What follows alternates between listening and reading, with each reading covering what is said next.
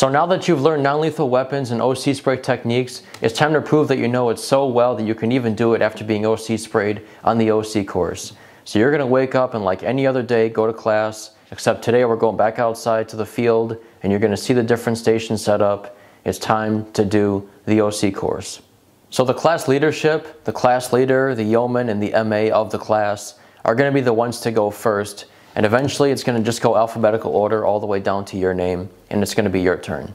So with the last name of Beck, it didn't take very long for it to be my turn, and I already told myself whatever happens, happens. Like I know what to do on the course in terms of each station, but I don't know how bad the OC spray is going to feel. So I walked up to where I was supposed to, and I faced away from the instructor, and they told me to turn around, and they sprayed me in the face, and I was just like it didn't hurt or anything, but there was just like something about it that your body just rejects immediately.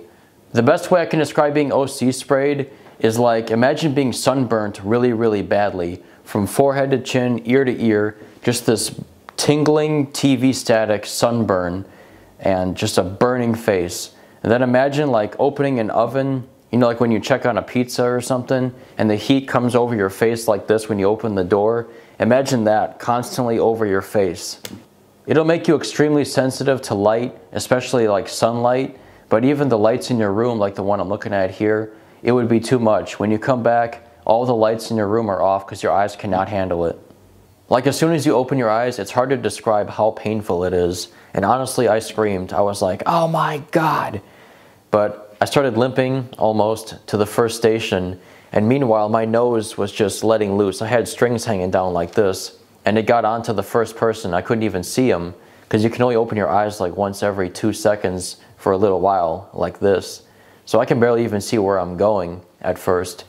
And my strings got onto the first person that was there. It was really disgusting. And I wanted to apologize later. And they were like, he doesn't want to see you. I was like, I want to give him some money or something because I'm so sorry. So anyways, you finish off the OC course by getting to the Red Man, who's like the final boss battle of the OC course, and defeat him. And then you get to the water station where you wash out your eyes. You know, try to stay there for about 20 seconds and get the stuff out of your eyes because you don't want those crystals staying in your eyes. You can potentially, in a very, very like 1 in a million chance, go permanently blind or permanent eye damage because you didn't get the crystals out. Some people said they could feel the crystals in their eyes, like glass was in their eyes from the OC spray, but that's not something I experienced, but I'm going to leave it in there because other people did tell me that. Whether you can feel them or not, the crystals are in your eyes and you want to get them out as soon as possible. That's why they give you the water station, but you're not there for very long because other people are coming through the course. So what you can do is just start crying. Force yourself to cry. Think about a sad song or a sad movie or something. Get the crystals out of your eyes because you don't want them to be sitting in there for very long. After that, they take you to go sit down and you're under medical supervision. They hand out a bunch of tissues to people to wipe up their nose, which is still running out like crazy. One of the things that you can bring to the OC course is paper plates to fan your face constantly, and it does help relieve the sunburn, tingling, burning sensation that you have on your face. But if you keep doing it, it seems like it never ends. You just have to keep fanning forever. So the deal you have to make with yourself is, I'm going to stop fanning my face, and the burning is going to get worse, but then it's going to slowly fade away. For me, it was about a half-hour difference between first getting sprayed and it being unbearable and finally getting to the point where I could open my eyes for more than like 3 seconds at a time. The best advice I can give you for the OC course is just don't get scared or sad when you get sprayed. Get angry, because if you're angry, you're going to be more effective. You can strike harder with the baton and stuff that you're doing. It's going to go better, but remember everything you were taught. Get angry and get through it, and once you're done, go home and don't fall asleep. They tell you not to fall asleep. I'm going to mention it here again anyways. Do not go home and fall asleep because your eyes are going to be crusted over shut and they have to like open them up.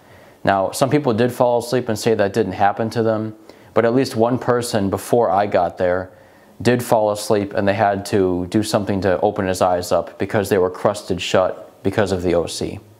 So after everything is all over with, you're finally going to get the ultimate prize and one of the most important documents you're going to get in your entire career.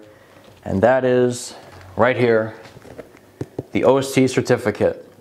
Do not lose this. Bad things happen if you lose this. If you lose this, you have to get sprayed again. You have to suffer through this process again. It's not worth it. Make 5, 10, 15 copies of this thing. I used to keep one in my wallet just for kind of because I thought it was funny.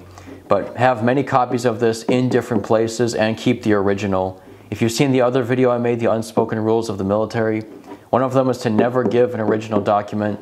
This is the #1 example. Do not ever give anybody the original example you have of this document.